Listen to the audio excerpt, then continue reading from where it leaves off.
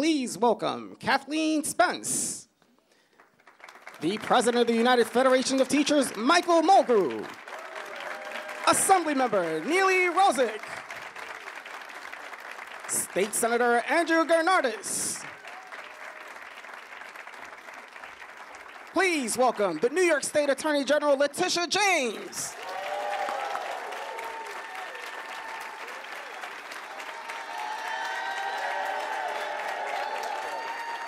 And please join me in welcoming the 57th Governor of the great state of New York, Governor Kathy Hochul.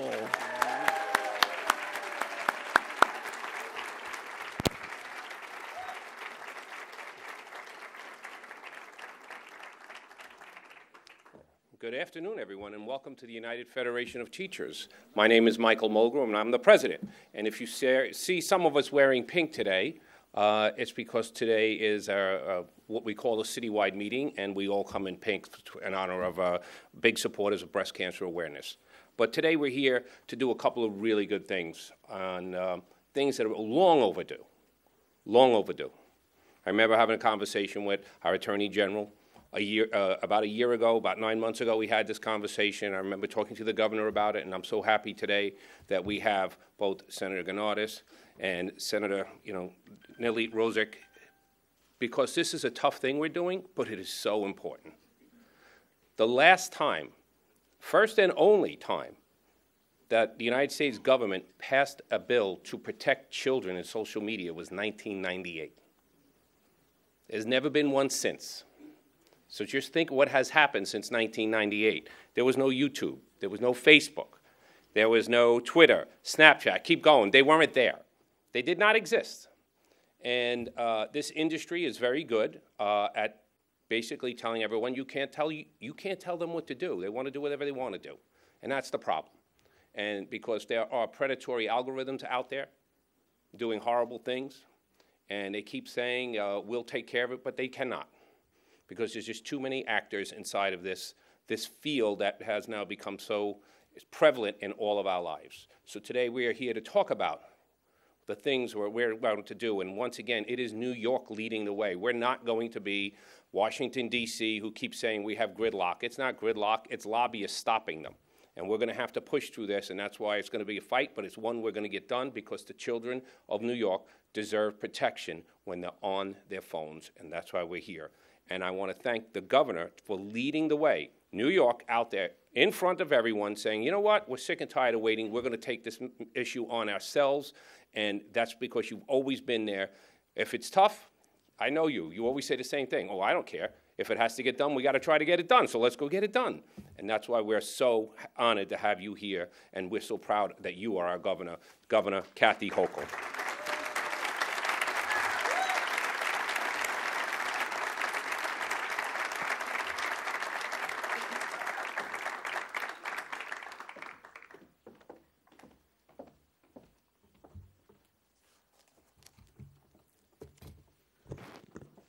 Our children are in crisis, and it's up to us to save them.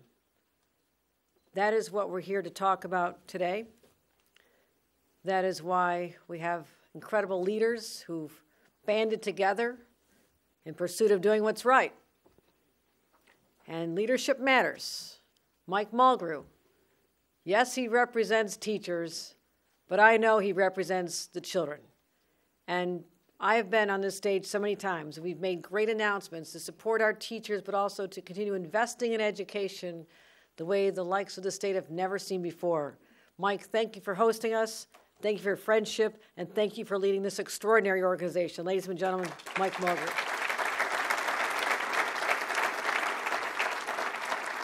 And you'll be hearing from Tish James, who is afraid of exactly no one. That's what I love about her. That's what I love about her. So proud to have her as the state's attorney, representing all the people with such heart and conviction. This is an issue she has championed a long time, and we're joined together in this because we know there'll be some headwinds. There'll be naysayers. In fact, there'll probably be people running to the courthouse in the next hour. But that's all right. You know what I say? Get in line.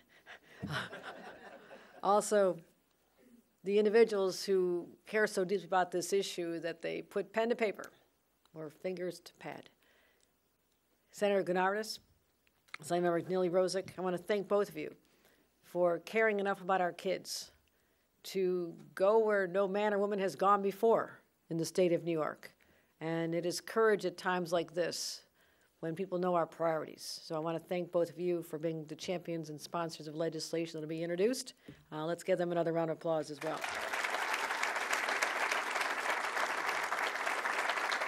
Speaking of courage, you're going to hear from Kathleen Spence. Why Kathleen Spence? She's an educator, but she's a mom. And she's going to tell you a story about her beloved daughter who went to the brink and was brought back. I will tell you in her own words, but I know that we want to protect our children's identities, and we care about them deeply. But she is out there, and her daughter's out there now, so others will not fall prey to the evil forces that lurk on social media. So thank you, Kathleen. Let's give her a round of applause as well. During the pandemic and shortly thereafter, I gathered a group of teenage girls in the Bronx to have a conversation about what life was like. And I wanted them to be very candid in telling their stories. No press in the room, no other adults, just us, just girl to girl. And I still think about that conversation because it haunts me. To know that years after the end of the pandemic, the wounds are still there. They're deep. These girls, because of the disconnection from the norms, their classes, their teachers, their friends, the ability to go out and just hang out in gathering spaces, they are relegated to the world of the internet, social media, to do their schoolwork, but also that was their connection to friends in the rest of the world. Now, as innocent as that sounds, it was not. They talked about how they're still struggling. These are just random girls selected to have a conversation with the governor, telling me that they're still very anxious about things and they're feeling sadness and depression. It just never seems to go away, what they saw and endured. And things got so tough. Some of them admitted they considered taking their own lives. Now process that for a moment. That's an age just be young and carefree. Thinking about, I'm just a kid. I'm going to enjoy life. Got a lot of cool friends. They want to be popular. They want to wear the right clothes. Think about music. Can they get to a concert?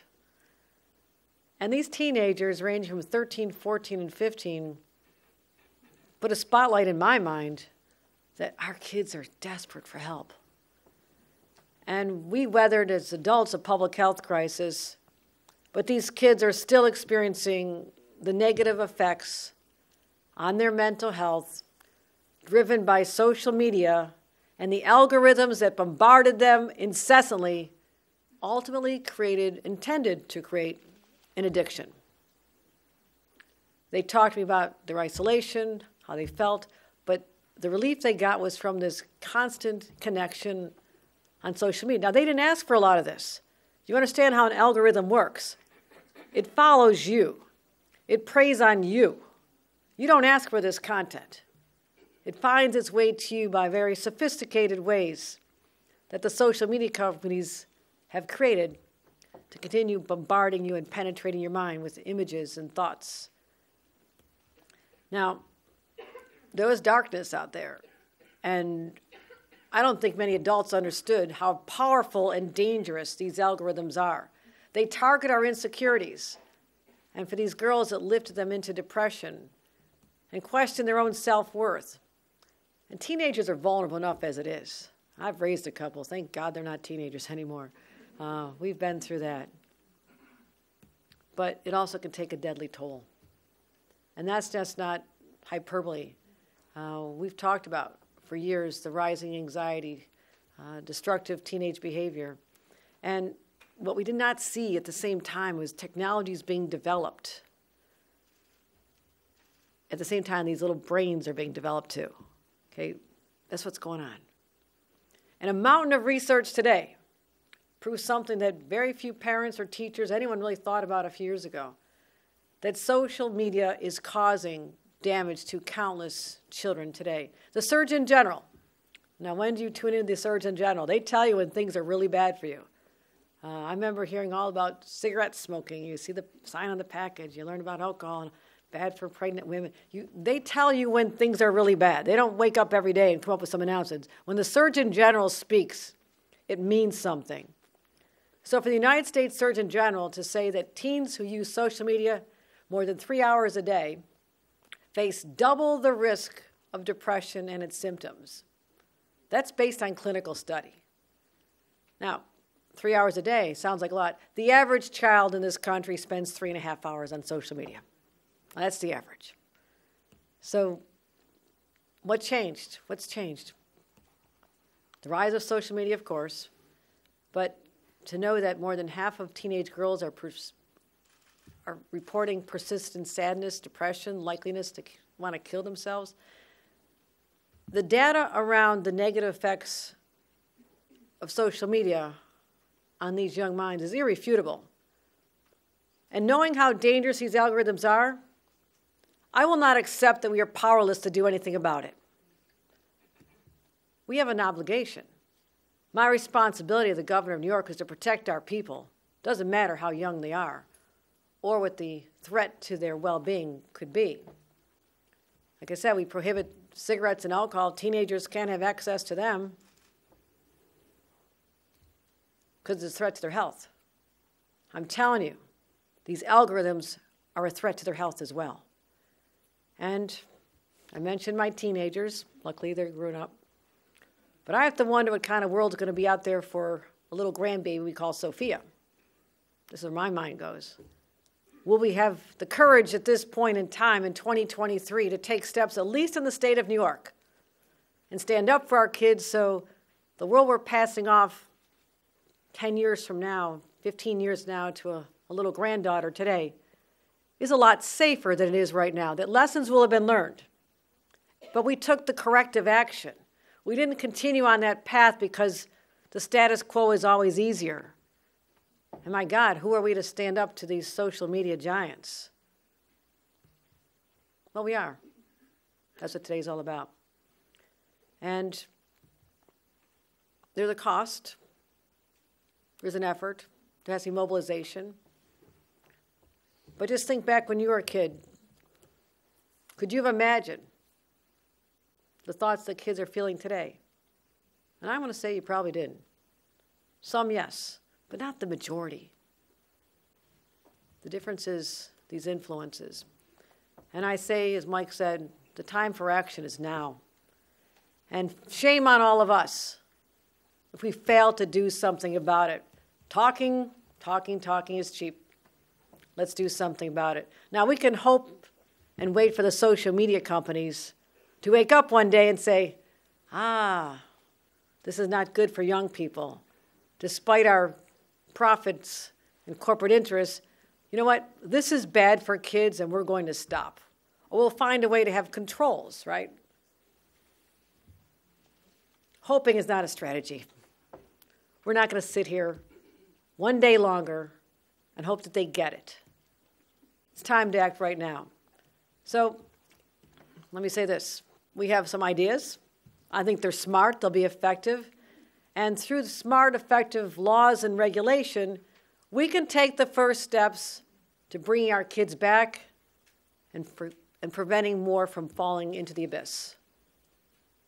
If we can have some control over these sophisticated algorithms, the legislation today, again, is a testament to what partnership looks like. Our Attorney General, she'll be out front defending this law, but ultimately protecting parents and their kids. The teachers, parent organizations, we will need all of you. We'll need everybody. We can't go this alone because we're changing people's attitudes.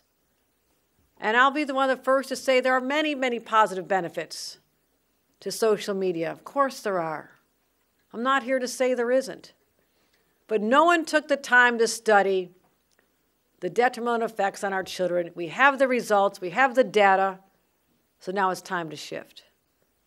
Just like the movies of the 1950s, everybody was smoking a cigarette, weren't they? James Dean, everybody was cool. You're all too young. But you saw that. You saw that. It was glamorous, right? And all of a sudden we realized, maybe kids shouldn't be subjected. Maybe their lungs shouldn't have this. And we stopped. Teenage rates of smoking went down dramatically. I would say they're healthier adults. They're breathing better. And we protected them. That's exactly what we're talking about. The data is clear. And again, I want to talk about the two bills that are being introduced today, and you'll get more detail from the sponsors, who again I tip my hat to them. The Safe for Kids Act will prohibit minors from being exposed to dangerous, addictive feeds like the ones that torment our teens. And the Children's Data Privacy Act will guard children from online entities who attempt to collect their personal data. Think about this. Does anybody in this room think it's all right for these companies to collect personal data on your kids? Who's okay with that? Raise your hands. It's just common sense. But in some corporate boardrooms, no one thought about that. There must be no parents out there because they didn't think about this. Well, as a result, we're thinking about this. We're going to introduce these bills. Again, sponsors introduce the bills. I sign them. Attorney General enforce them. That's what we have going on here. They'll give more parents tools to keep their kids safe, limit social media's outreach, and also loosen the grip that these algorithms have on the way our kids think and act. And for minors, it's going to give these kids will have to have parental consent for notifications overnight. Now, anybody have kids out there? Hear the things going off all night long? They're not getting their rest. They're not sleeping. Again, I said my kids are older. I've got nieces. I've got teenagers in my family. They look tired the next day because everybody's talking all night long. We can change that. Let's protect our kids and make sure that we do whatever we can. And we'll restrict access to apps. We'll find many, many ways to protect our children. But the details are here. They'll explain them. I'm just here to say, time's up. Time's up. We will protect our children, and I have enormous respect for technology companies that are finding their way to New York. This says the door is still wide open. Come to New York, create jobs. We're proud that we have more tech jobs in the metropolitan New York region than anywhere in the country. We want to continue to cement that belief that this is important for our future. We're simply asking the social media subsets within the tech companies, the social media companies, to work with us, join with us, show courage yourselves, because that's a better place to be than against us. Because this is a time when we say, who are you standing with? Our children or your prophets? It's an easy one for the people in this room. It's an easy one for the people of New York State. So there's an opportunity to work together, to not challenge, to recognize that things have changed. There's more knowledge and intelligence. And these will have no effect on ability to operate in New York. They'll have no restrictions on the companies themselves to do their other work, but we're focusing on our kids. And I know many of these social media companies will be concerned about this, and I'll say this. Time to develop the guardrails. Time to make sure that we're doing the right thing. And let people know that I will respect First Amendment rights every day of the week. We protect them here. But also, we'll protect our kids. And there's not a conflict. There's no conflict. We're not restricting free speech. No one is being banned from anything. I'm telling you all this now because when lawsuits show up, I'm going to say, I said we're not going after free speech. But parents, this is the day. This is the day many have been waiting for. And finally, this shows our priorities. This shows that there's adults in the room. Adults in the room, this room and all over the state of New York, who will lead by example. And when we accomplish this and are successful, the rest of the country will pay attention and say they got it done in New York. This is the path you will follow because there's children all over this nation who need our care and support. It's not just for New York children today. And you'll hear about this again from Kathleen Spence and what her family endured. But I know we can foster a thriving technology environment right here in New York. I will support that, always have, always will, but without negative consequences for our children. That's how you build a safer and healthier New York. Thank you.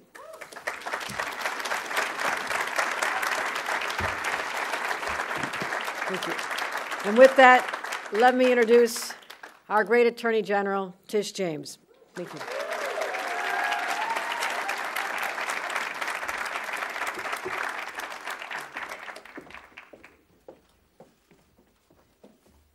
Good afternoon, everyone. It's an honor and a privilege to be here this afternoon with our great governor, Governor Kathy Hochul. Thank you for your leadership. And of course, State Senator Andrew Gennardis and Assemblywoman Neely Rosick, who just welcomed a new addition to her family. So congratulations, Assembly Member. Yes. And thank you to Michael Mulgrew, and thank you to all of the teachers who are here today. Thank you for all that you do each and every day. I would not be in this position but for teachers who taught me each and every day and who taught me to love books and to love learning and to stand up to bullies. So I thank you.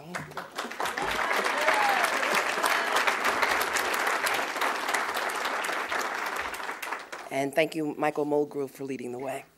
And thank you to all the unions and advocates, the experts and stakeholders who are joining us here today. NYSUT and CSA, thank you so much. We're gathered here today to announce legislation that will help protect children and young adults from the harms of social media. As you can see from this impressive group of allies and advocates, this is a major issue that we all feel strongly about and that must be addressed. Nationwide, children and teens are struggling with significantly high rates of depression, anxiety, suicidal thoughts, and other mental health issues, largely because of social media. Teenagers and children are spending more time online than ever before. Teenagers are online for at least 8 hours a day, and children are spending at least 5 hours online each and every day. And most of the time, they're on social media. It's not a coincidence that young people are spending more time on social media. Social media platforms manipulate the content children see online to keep them on the platforms as long as possible. They know that the more time children spend online, the more ads they will see, and the more data that can be collected to sell to advertisers. The companies we are focusing on are the ones that rely on algorithmic feeds to show new content to users, content that people would not otherwise see because they don't follow the original posters. This includes TikTok, Instagram, YouTube, X, formerly known as Twitter, and others, to keep users on their platforms for as long as possible. And these companies promote content that they know arouses strong responses and impulses. For children, this includes some of the most problematic content, and it is taking a toll on their mental health. As was just reported by the governor, a report by the Surgeon General shows that youth who spend more than 3 hours a day on social media are twice as likely to experience depression and anxiety. Young New Yorkers are saying that while social media can be fun and help them stay informed, it can have a negative effect on their mental health. They report things like social comparison and content that focuses on their physical appearances as taking a toll on their mental health. And we know this to be true especially for young girls. Earlier this year, the CDC released a heartbreaking report showing that teenage girls and LGBTQ plus youth are experiencing record levels of sadness and violence. Because in 2011, the year addictive feeds were introduced to social media, and in 2018, self-poisonings amongst 10 to 12-year-old girls increased by 300%. Hospital admissions for self-harm amongst 10 to 14-year-old girls increased by 200%. Major depressive episodes amongst 12 to 17-year-old girls increased 52%. Emergency room visits for suicidal ideation and attempts by children and adolescents increased by nearly 100%. And suicide amongst 10 to 14-year-old girls increased by 100%. The more time young people spend on social media, the more they are seeing harmful content that affects their mental health. And unfortunately, there are many tragic examples of how social media can have deadly consequences for our youth. Last year, a 16-year-old New Yorker on Long Island, Chase Nasca, took his own life after watching hours and hours of negative content on social media. Chase's social media pages were filled with violent and disturbing content, including a post suggesting that young people should end their lives by stepping in front of a train. This content was served to Chase using algorithms that were meant to keep him on the platform longer. His search history showed that he was interested in videos about Batman and kitchen hacks and motivational workouts. The noise from the social media platforms become too much to bear. And this is the tragic reality that many children and teenagers and parents are grappling with today. Social media is fueling a national youth mental health crisis, and we can and we must do more to protect our children and young adults. And that is why my team worked very closely with Senator Gennardis and Assemblymember Rosick to advance legislation to help keep children safe online. For over a year and a half, we worked on these bills and closely monitored what was happening in other states and at the national level. We saw how legislation raised major legal and ethical and privacy concerns. Excuse me. And that is why we drafted these two bills, to ensure that the concerns, thank you,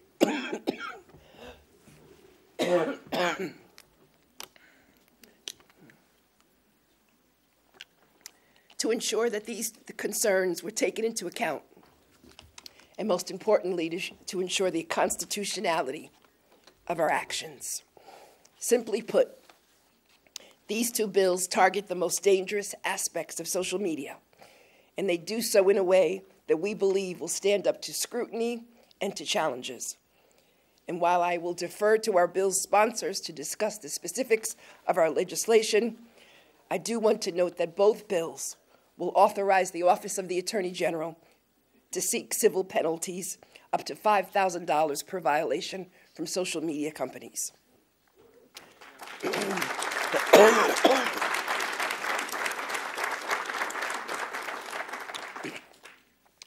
We hope that these common sense measures will help protect our children, protect their mental health, and keep them safe.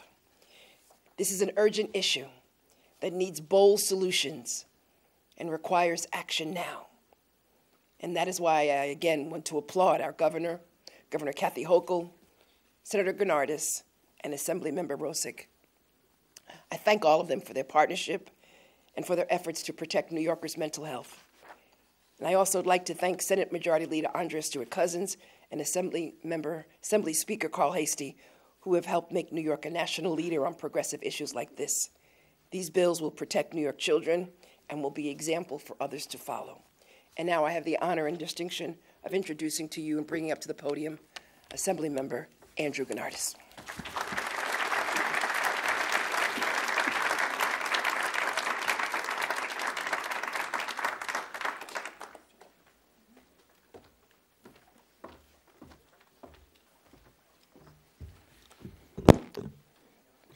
Good afternoon.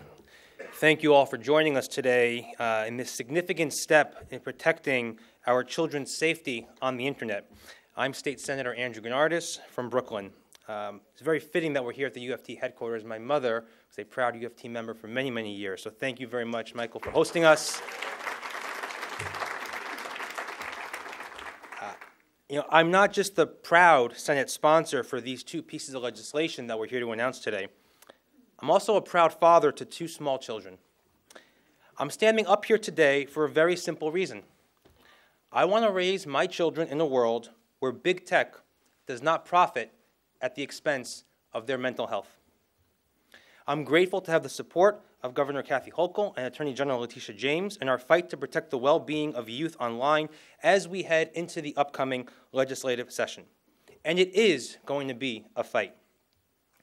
Children across the world are growing up accustomed to spending significant time online, whether for socializing, learning purposes, or for fun, beginning at increasingly young ages.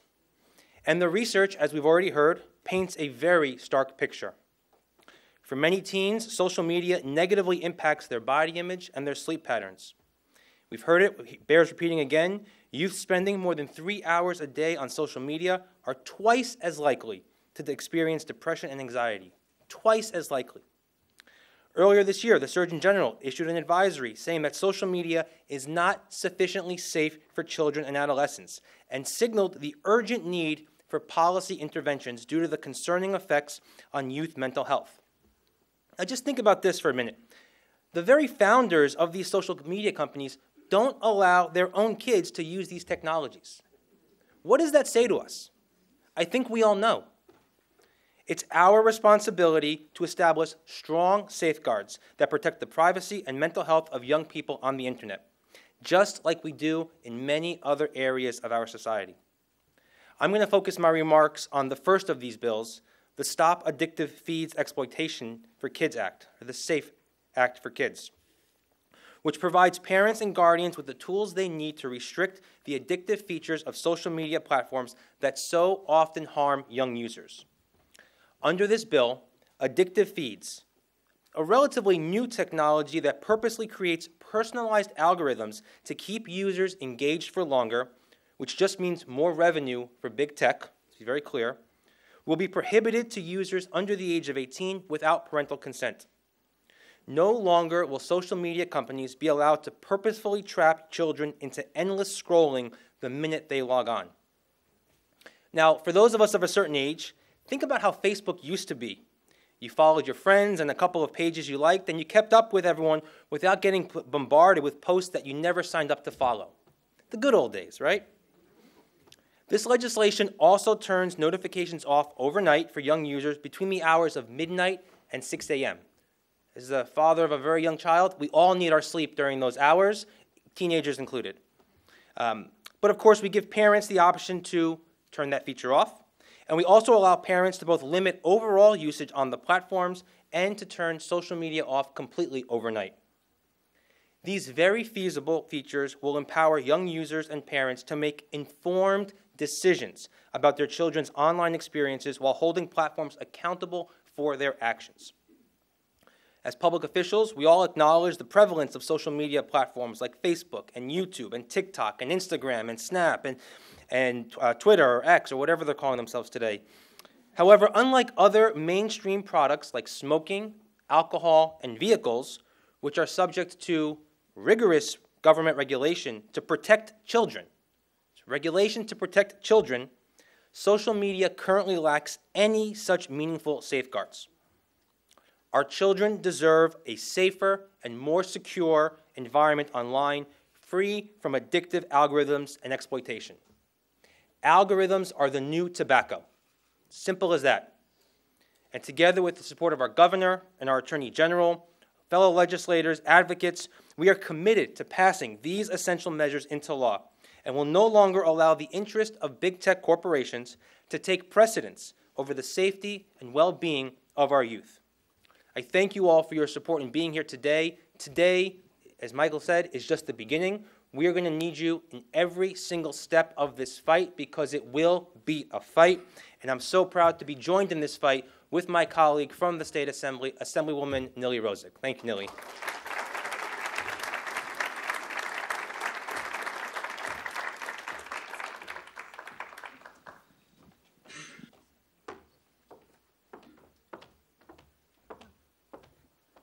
happened to the backdrop?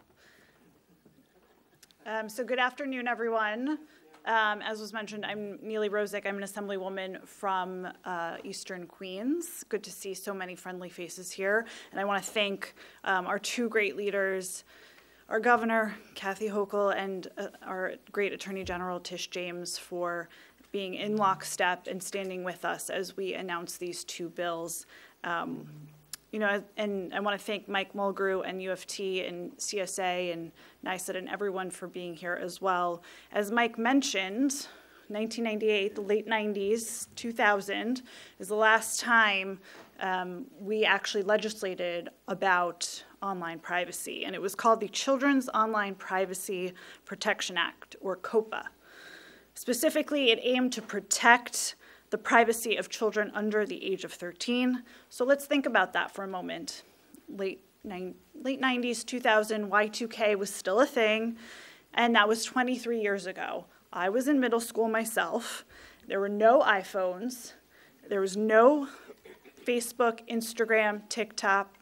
The extent of our social media was either sending chain emails to your friends or spending late nights on LimeWire, downloading music and burning CDs. The online world is completely different, and we know that. In today's digital landscape, our children's online experiences have a major impact on their future, and they look wildly different than when I was growing up. That's why it's our responsibility to create a safer digital space for all. We must empower our children to navigate online services without compromising their privacy or their mental health, and so much has already been said about that. But there are two recent studies I want to point to as well. A recent study by Pixelate found that 2/3 of the 1,000 most popular iPhone apps used by children collect and send and sell their personal information out to advertisers. 2/3. That's a huge number. And then another study found that almost 6,000 popular free children's apps are actually in violation of COPPA. So it's really time for us to upgrade our laws. We have to ensure that our youngest can navigate the online world both with confidence, but most importantly with security. And I know that I'm supposed to talk about one of the bills, but I do want to talk about addictive feeds for 1 second. As a new mom, as was mentioned, I spent a lot of time overnight with a newborn, and I myself have been a victim of these addictive feeds. I spent so many hours doom scrolling through what my newborn should eat, what she should look like, what milestones she should be hitting. And that is in the best case scenario. I am a grown woman who's able to navigate and understand the online space that I'm in. I can only imagine what that might be like for 16-year-old me, or 16-year-old Chase, or whomever. That is a scary world out there. And then on a more personal note, I want to say, what we've seen on addictive feeds so far, and currently, very recently actually, Jewish parents are being told to remove social media apps completely from their phones because there's no way to actually prevent what their children will see. What's coming out of Israel is a really scary, scary time, and showing children through these feeds unspeakable truths is just not a responsible thing happening on our social media platforms. The power of algorithms is unknown, and so we really need to be cognizant of that. The New York Children Protection Act prioritizes data privacy by ensuring that digital services respect their personal information, minors' personal information. It requires this parental consent to collect and use personal information from minors under the age of 13 and puts stringent requirements in place for third-party operators, ensuring that they can handle personal data responsibly and in line with actual user preferences. This act provides parents and guardians with the necessary tools to safeguard their online personal experience and information. I know that it will be a long and arduous road to get these two bills done in the state legislature, but good things are worth that struggle. We have to protect our children from what's going on online. And I'm very confident that with our governor and with our attorney general and my partner in this, Senator Gunardis, we will get this done next year. Thank you. And now, a woman who doesn't need much introduction, but who will put a personal face and story to this, Kathleen Spence.